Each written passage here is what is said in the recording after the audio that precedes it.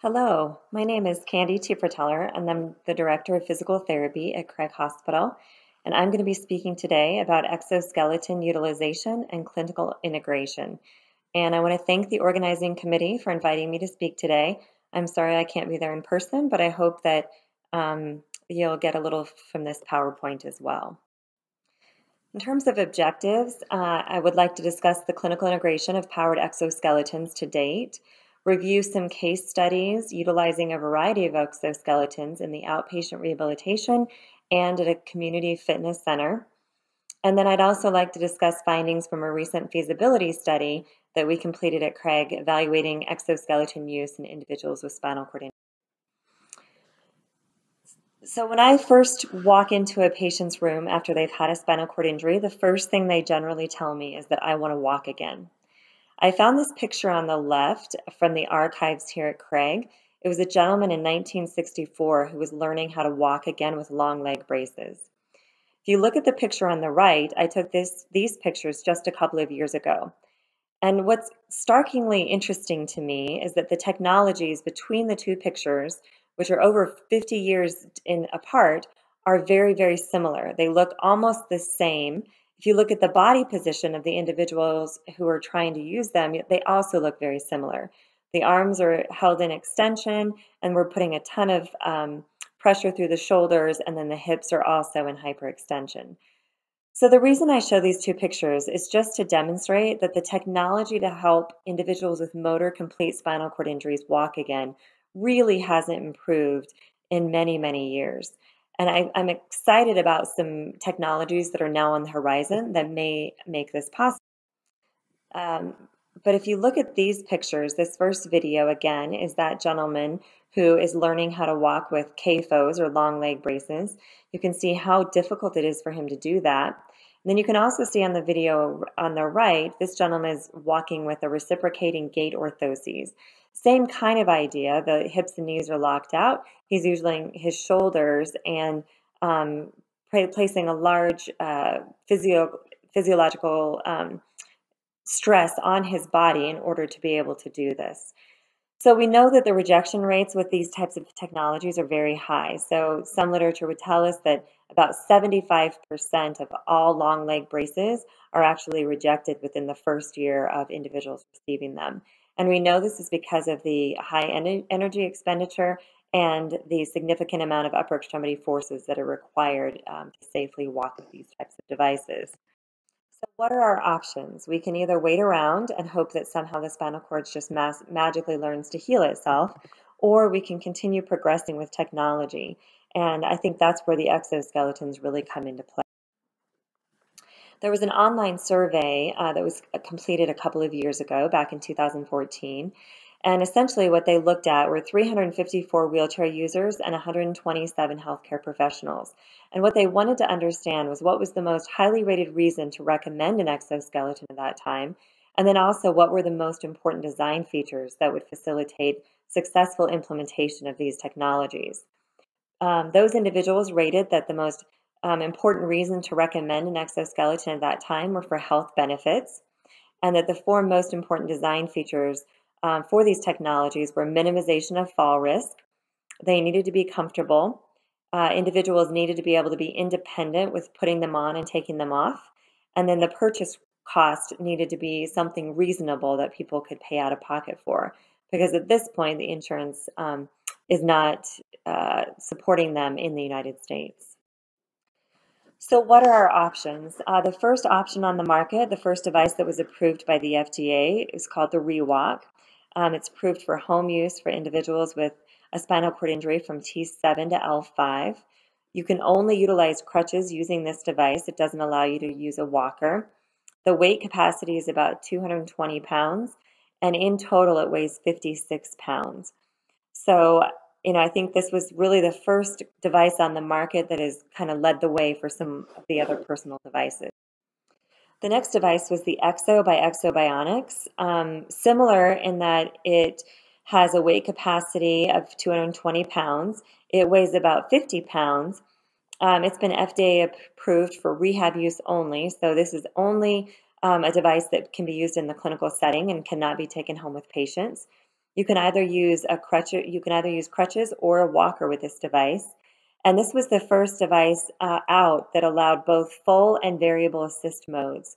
So it allows you to essentially dial up or down the lower extremities so that you can meet an individual's ability level, even if they're incomplete. So this is, again, a device that's used just in the clinical setting and cannot be taken into the home. The Indigo is a modular exoskeleton, so it comes in 5 pieces. It has a significantly lower total weight at 27 pounds. It has a weight capacity that's a little higher at 250 pounds.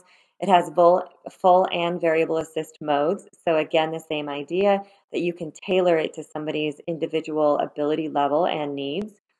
You can also use crutches and a walker with it. And it is approved through the FDA for home use for individuals with a T3 spinal cord injury and below. So this, as a home device, actually has a little bit higher indication has a higher indication for somebody with a spinal cord injury than the ReWalk device, which is also approved for home use. And when we think about emerging devices, the Cyberdyne HAL was approved by the FDA in 2017 for use. It is also a little bit more lightweight than some of the other heavier exoskeletons that I've previously spoken about. It actually requires some EMG activity in the lower extremities to initiate stepping. So we place electrodes on the legs, and then it's looking for some sort of a signal that would allow that stepping motion to occur. The company requires that the individual is tethered while they're in the system.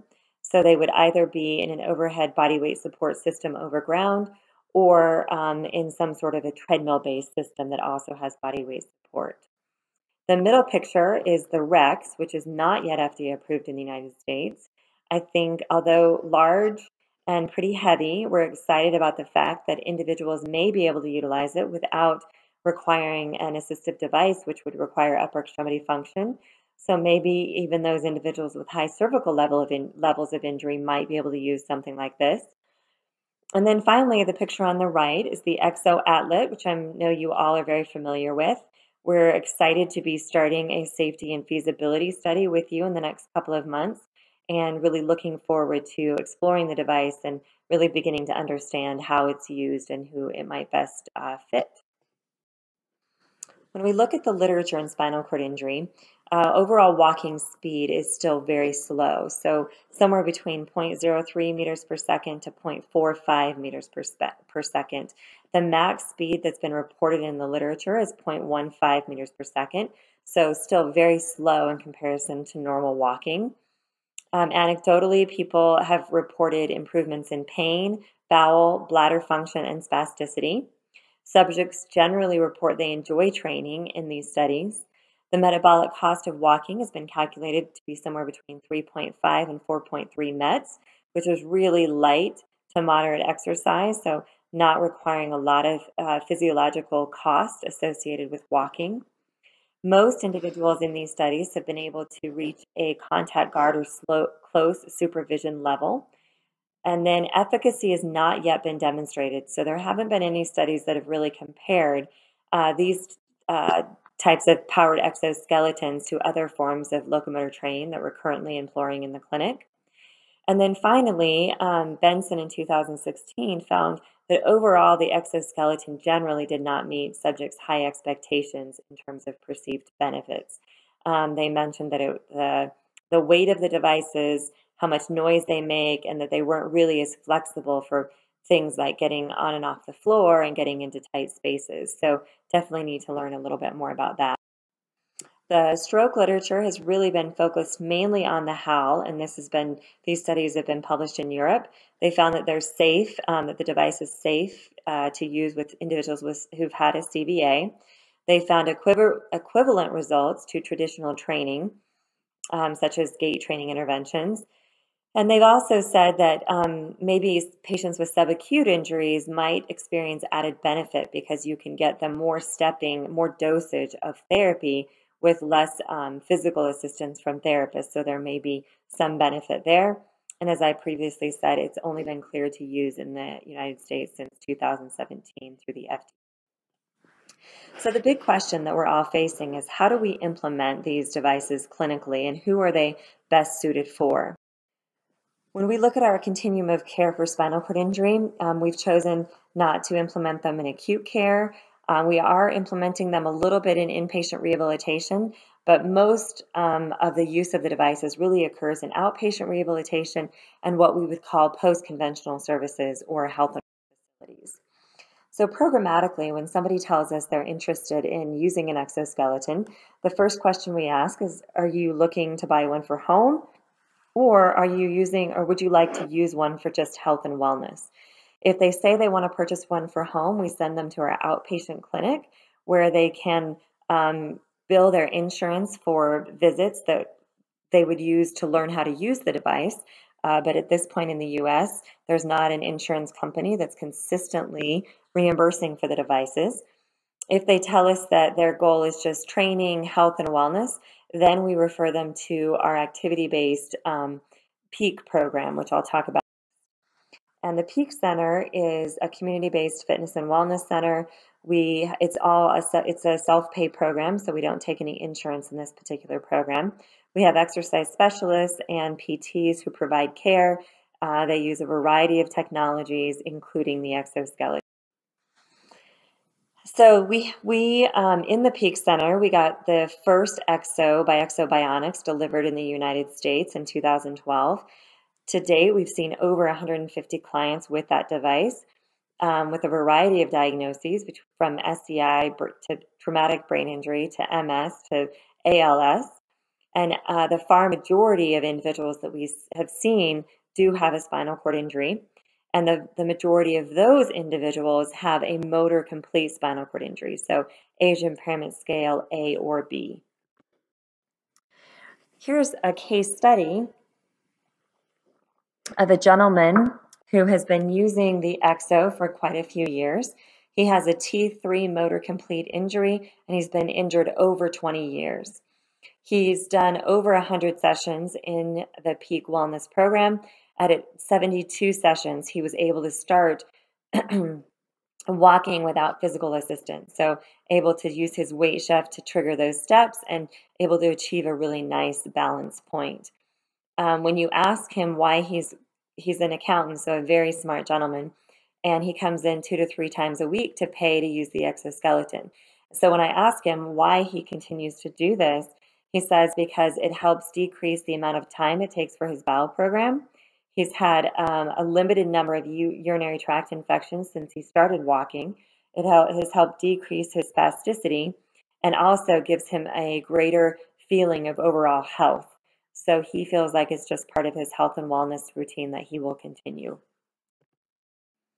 Second case study is an individual with a T4 age impairment scale injury, so no motor or sensory below the chest level.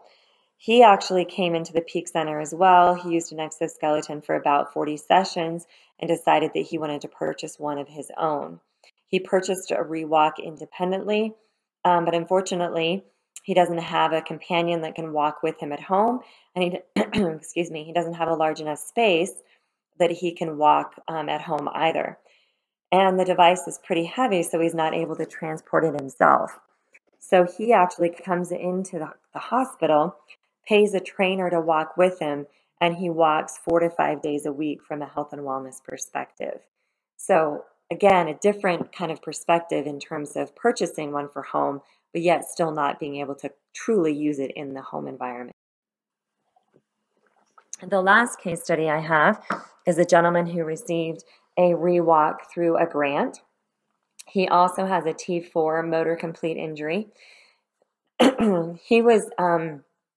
He came to Craig and did 28 sessions of walking training over 6 weeks.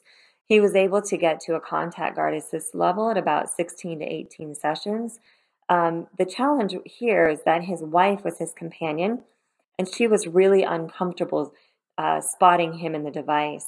So when they returned to Las Vegas, we actually recommended that they go to a local clinic and continue getting training before they were able to walk independently, just the two of them together.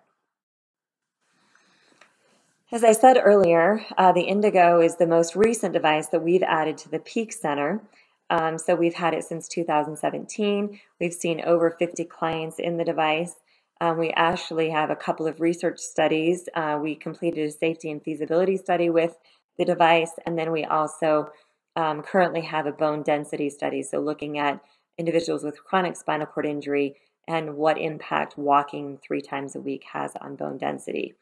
In the picture on the right, you can see that the prototype of this device is able to climb stairs, but the FDA has not approved the device for stair climbing in the U.S. yet. It is also it's augmented with functional electrical stimulation, but that is also not approved for clinical use in the United States yet. And then finally, we've talked a little bit about variable assist, so being able to change the parameters to meet an individual's needs. So this young lady had a stroke, and we're able to essentially turn up the assistance on her more impaired limb and then decrease the assistance on her less impaired limb. So I think we're really excited about this feature of variable assist and looking for opportunities that it may not only compensate for lost walking, but actually help improve somebody's walking ability. So I wanted to just quickly review the multi-center study that we were involved in with the Indigo. Essentially, we were just, again, looking at safety and feasibility outcomes for 34 individuals with spinal cord injury who completed the trial. These individuals did about 26 sessions of actual training with a 1-session follow-up phone call. They spent about 45 total hours in training over that time period. And what we found is that there were 66 adverse events out of the 918 walking sessions, with only 11 of those being related to the device. And we also, I think one of the most interesting things we found were that 22 out of the 34 subjects were able to put the device on independently, and 29 out of the 34 subjects were able to take it off independently. When we look at walking speed, another interesting finding was that there was no difference between indoor and outdoor walking speed, yet walking speed showed a significant improvement from the midpoint walking speed to the final walking speed. When we look at final indoor and outdoor walking speed, individuals with age impairment scale A, so motor complete injuries, actually had a little bit higher walking speed than the other categories. Although if you look at the numbers, it also had the highest number in that group, so there could be some impact that may not be just related to the impairment scale. In terms of the feasibility discussion, we felt that the safety objectives were met because there were very limited device-related adverse events. The majority of the participants were able to put it on and take it off independently. There were significant improvements in walking speed. However, there was a large variability between midpoint and final evaluations. Some participants were able to reach close to household walking speeds of 0.4 meters per second. And there was no significant differences between indoor and outdoor walking speed, and the majority of participants were able to reach a required supervision level or required minimal assistance for walking. So we've chosen on an inpatient side to implement the exoskeletons as an adjunct to the normal therapy day that we're providing. So when a patient and family and staff feel that they're appropriate to trial in the exoskeleton, they're referred to a special team that fits and trials the system with patients. I think overall, in terms of take-home points, safety and feasibility has been demonstrated in exoskeleton use in both stroke and spinal cord injury. Recent exoskeleton variable assistance options may be beneficial for training walking recovery after stroke and traumatic brain injury. And studies need to be completed to evaluate exoskeletons in comparison to other forms of locomotor training that improve walking recovery. So specifically other types of treadmill training. When we consider clinical integration of this technology, we have to consider the technology cost. Right now, insurance does not cover this in the United States, and it's too costly for most people to pay out of pocket for. There's staffing costs associated with using the technology in the clinical environment. staff education. The devices need to be easy to use and they need to be durable. And then you have to consider whether or not you're having your primary therapist use the device versus bringing in a special team that may be a little bit more efficient in using the device. But in the end, all of these advanced technologies may provide more opportunities to develop alternate models of care, such as health facilities.